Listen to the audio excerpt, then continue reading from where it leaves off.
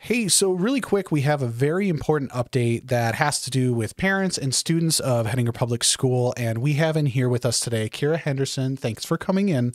So what is it? Because I'm going to come at this as if, because I mean, as a parent, what is going on? What is this about? What do I need to know? So everybody's used to getting those pesky alerts, The texts. Yes, the texts or the phone calls.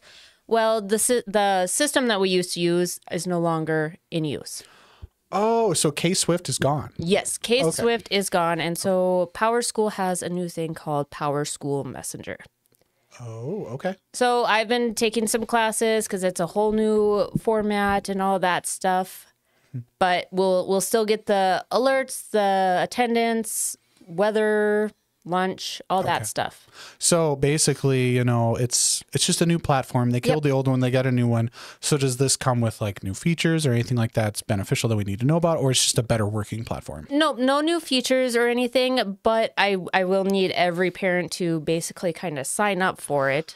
So that's why we need to know. Parents have an involved part so we can get them signed up. So that's why we're doing this video right now is we need parents to be able to go on, do something to get set up and signed up for this. Yep. So we're going to be posting a picture with a letter. Which I have, so we can pull that up if you want. There we go. Perfect. And so you'll just, on the number.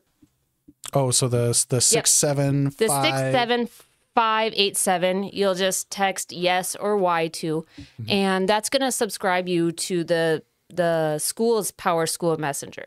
So they just got to do this one time and they're set up. You'll be ready for the new upcoming texts, which are very important alerts, such as school being out or if there's a snowstorm or anything that's important. Yep. This is the one thing to definitely be signed up for as a parent from my experience in the past, and I'm sure for you as well. Even for the students. I mean, if you guys want to send the yes to the code so you guys know when school's canceled or any of that stuff.